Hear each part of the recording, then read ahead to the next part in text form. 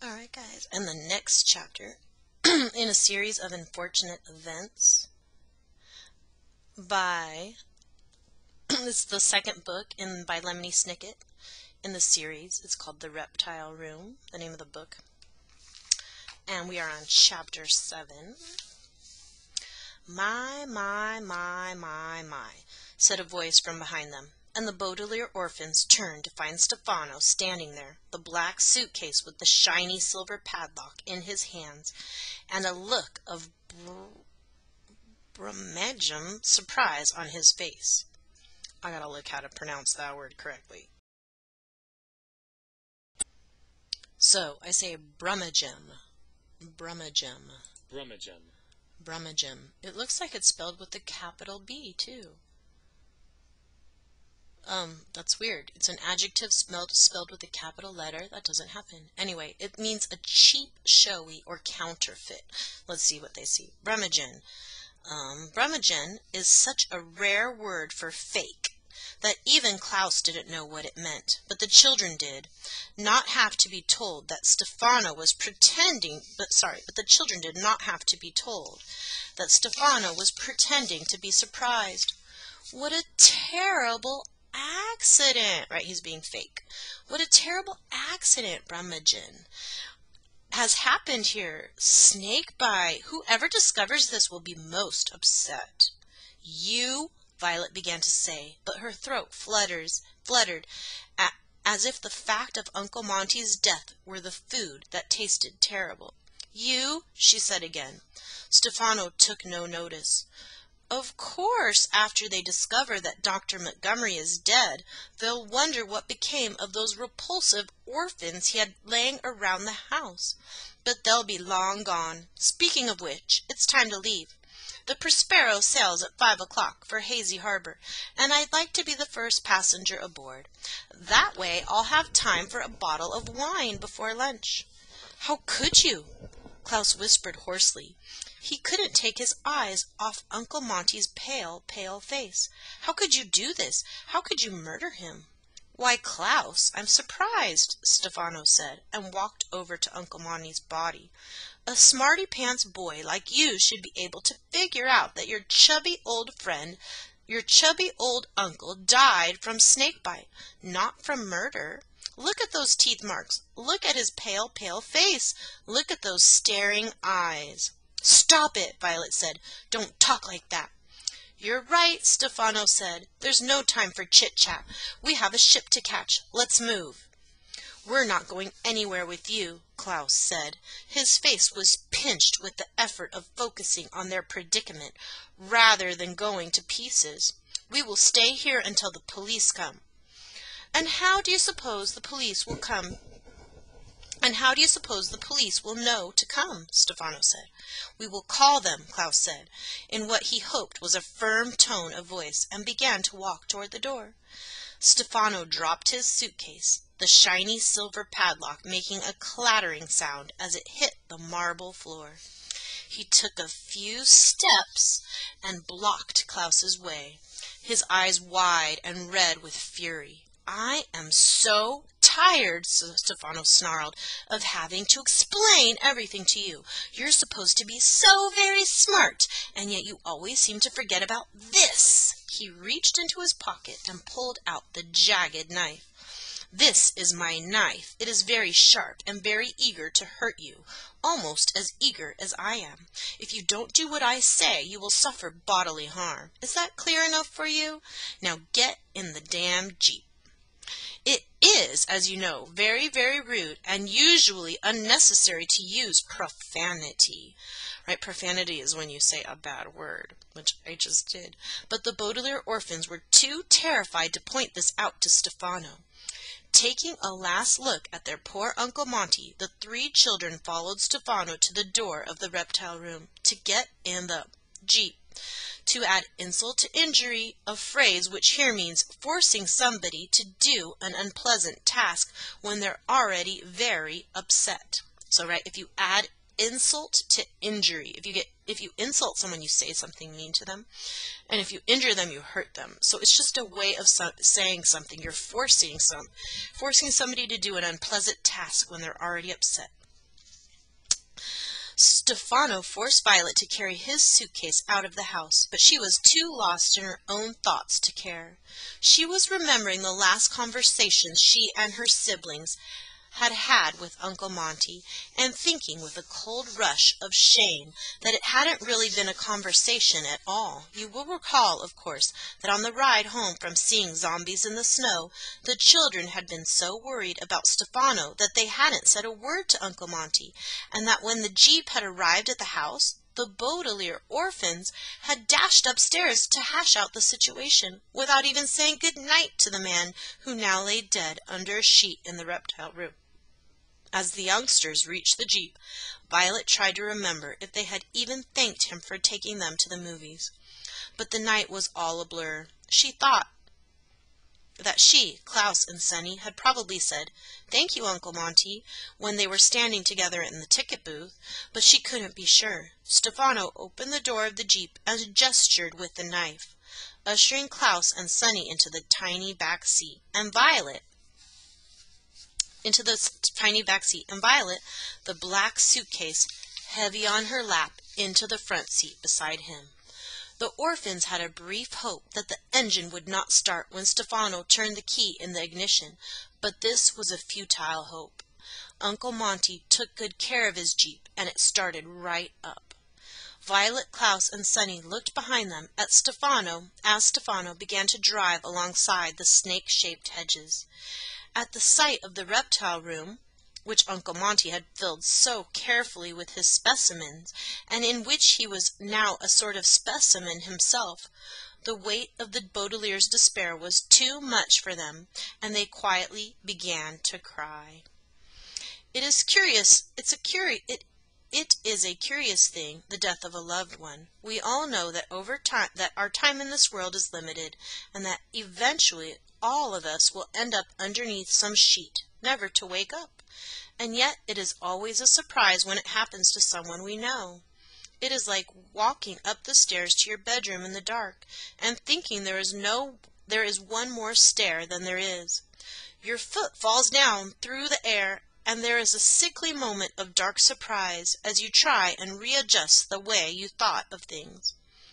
The Baudelaire orphans were crying not only for their Uncle Monty, but for their own parents, and this dark and curious feeling of falling that accompanies any great loss. What was to happen to them? Stefano had heartlessly slaughtered the man who was supposed to be watching over the Baudelaires, and now they were all alone. What would Stefano do to them? He was supposed to be left behind when they went to Peru, and now he would be leaving with them on the Prospero. And what terrible things would happen in Peru? Would anybody rescue them there? Would Stefano get his hands on the fortune? And what would happen to the three children afterward? These are frightening questions, and if you are thinking about such matters, they require your full attention. And the orphans were so immersed in thinking about them that they didn't realize that Stefano was about to collide with another automobile until the moment of impact. There was a horrible tearing sound of metal and glass as a black car crashed into Uncle Monty's Jeep, throwing the children to the floor with a jarring thump that felt as though it left the Baudelaire's stomachs up on the seat. The black suitcase lurched into Violet's shoulder, and then forward into the windshield, which immediately cracked in a dozen places, so it looked like a spider web. Stefano gave a cry of surprise and turned the steering wheel this way and that, but the two vehicles were locked together, and with another thump, veered off the road into a small pile of mud. It is a rare occurrence when a car accident can be called a stroke of good fortune, but that was most certainly the case here. With the snake-shaped hedges still clearly visible behind them, the Baudelaire's journey toward Hazy Harbor had stopped. Stefano gave another sharp cry, this one of rage. "Blasted furnaces of hell!" he shouted as Violet rubbed her shoulder to make sure she wasn't seriously hurt. Klaus and Sonny got up cautiously from the Jeep floor and looked out the cracked windshield. There appeared to be only one person in the other car, but it was hard to tell. as that vehicle had clearly suffered much more damage than Monty's Jeep. Its entire front had pleated itself together like an accordion. When something folds and folds and folds like that, it's a pleat. Like when you're making a fan and you fold and fold it, fold it. Or an accordion are those instruments I open and close them and make music with.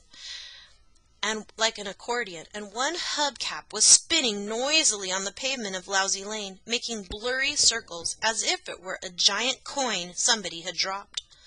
The driver was dressed in gray and making a rough hacking sound as he opened the crumpled door of the car and struggled his way out. He made the hacking sound again and then reached into a pocket of his suit and pulled out a white handkerchief. "It's Mr. Poe!" Klaus cried. It was Mr. Poe, coughing away as usual, and the children were so delighted to see him that they found themselves smiling despite their horrible circumstances. "Mr. Poe! Mr. Poe!" Violet cried, reaching around Stefano's suitcase to open the passenger door. Stefano reached out an arm and grabbed her sore shoulder, turning his head slowly so that each children saw his shiny eyes. "This changes nothing," he hissed at them. "This is a bit of luck for you, but it is your last. The three of you will be back in this car with me and heading toward Hazy Harbor in time to catch the Prospero. I promise you." "We'll see about that," Violet replied, opening the door and sliding out from beneath the suitcase. Klaus opened his door and followed her, carrying Sonny. "Mr. Poe! Mr. Poe!"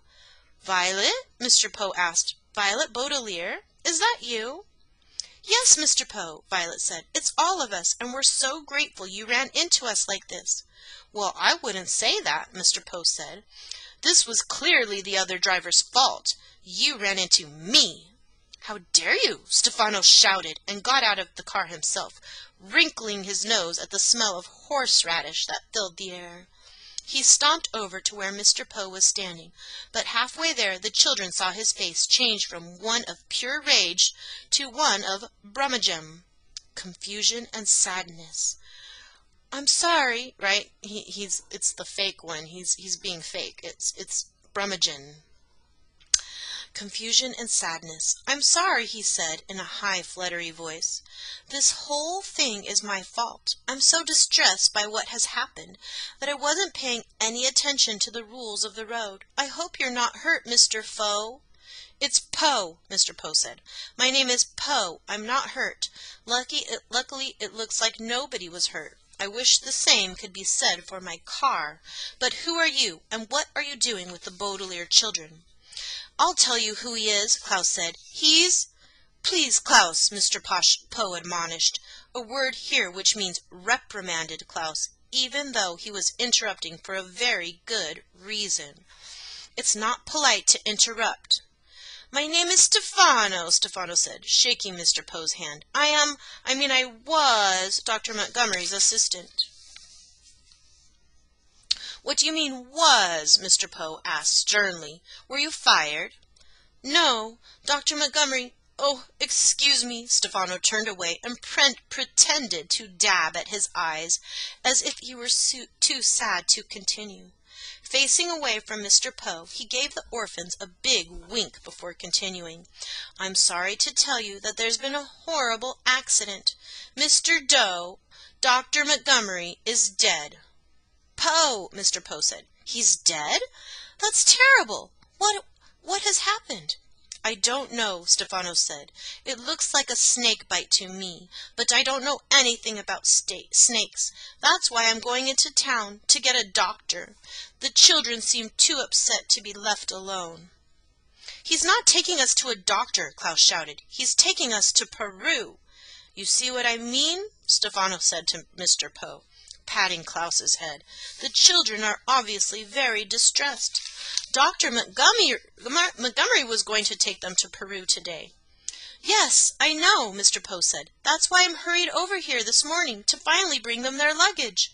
Klaus, I know you're confused and upset over this accident, but please try to understand that if Dr. Montgomery is really dead, the expedition is canceled." "But Mr. Poe," Klaus said indignantly. "Please," Mr. Poe said. This is a matter for adults to discuss, Klaus. Clearly, a doctor needs to be called. Well, Well, why don't you drive on up to the house, Stefano said, and I'll take the children and find a doctor. Jose! Sonny shrieked, which probably meant something like, no way. Why don't we all go to the house, Mr. Poe said, and call for a doctor? Stefano blinked, and for a second his face grew angry again before he was able to calm himself and answer smoothly. Of course, he said. I should have called earlier. Obviously, I'm not thinking as clearly as you. Here, children, get back in the Jeep, and Mr. Poe will follow us. We're not getting back in that car with you, Klaus said firmly. Please, Klaus, Mr. Poe said. Try to understand. There's been a serious accident. All other discussions will have to be put aside. The only trouble is, I'm not sure my car will start. It's very smashed up. Try the ignition, Stefano said. Mr. Poe nodded and walked back to his car. He sat in the driver's seat and turned the key. The key made a rough, wet noise. It sounded quite a bit like Mr. Poe's coughs, but it did not start. I'm afraid the engine is quite dead, Mr. Poe called out. And before long, Stefano muttered to the children, You will be too. I'm sorry, Mr. Poe said. I couldn't hear you. Stefano smiled. I said that's too bad. Well, why don't I take the orphans back to the house, and you walk behind us? There isn't room for everyone. Mr. Poe frowned. But the children's suitcases are here. I don't want to leave them unattended.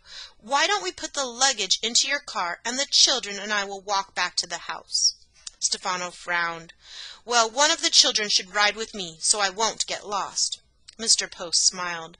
But you can see the house from here. You won't get lost. Stefano doesn't want us to be alone with you, Violet said, finally speaking up. She had been waiting for the proper moment to make her case. He's afraid that we will tell you who he really is and what he's really up to. What's she talking about? Mr. Poe asked Stefano. I have no idea, Mr. Toe, Stefano replied, shaking his head and looking at Violet fiercely. Violet took a deep breath. This man is not Stefano, she said, pointing at him. He's Count Olaf, and he's here to take us away. Who am I? Stefano asked. What am I doing? Mr. Poe looked Stefano up and down, and then shook his head. Forgive the children, he said. They are very upset. Count Olaf is a terrible man who tried to steal their money, and the youngsters are very frightened of him. Do I look like this Count Olaf? Stefano asked, his eyes shining. No, you don't, Mr. Poe said. Count Olaf had one long eyebrow and a clean-shaven face. You have a beard, and if you don't mind my saying so, no eyebrows at all. He shaved his eyebrow, Violet said, and he grew a beard. Anyone can see that. And he has the tattoo, Klaus cried. The eye tattoo on his ankle. Look at the tattoo. Mr. Poe looked at Stefano and shrugged apologetically. I'm sorry to ask you this, he said, but the children seem so upset, and before we discuss anything further, I'd like to set their minds at ease. Would you mind showing me your ankle? I'd be happy to, Stefano said, giving the children a toothy smile. Right or left? Klaus closed his eyes and thought for a second. Left, he said. Stefano placed his left leg on the bumper of Uncle Monty's Jeep. Looking at the Baudelaire orphans with his shiny, shiny eyes, he began to raise the leg of his stained, striped pants. Violet, Klaus, Sonny, and Mr. Poe all kept their eye on Stefano's ankle. The pant leg went up, like a curtain rising to begin a play, but there was no tattoo of an eye to be seen. The Baudelaire orphans stared at a patch of smooth skin as blank and pale as poor Uncle Monty's face. Chapter 8 is next.